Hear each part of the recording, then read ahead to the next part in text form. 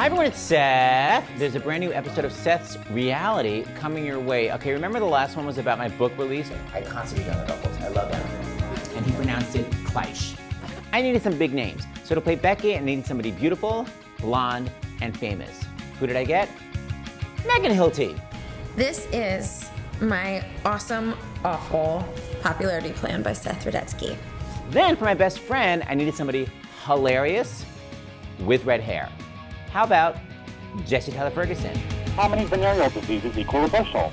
But how is it possible for him to do it? He lives in Los Angeles. You guys ready? You'll find out. I have notes about everything. Chuck went into vacation and I looked at Becky. Did it work? Did it not work? Is it awesome? Is it awful? Tune into Seth's Reality. So yeah.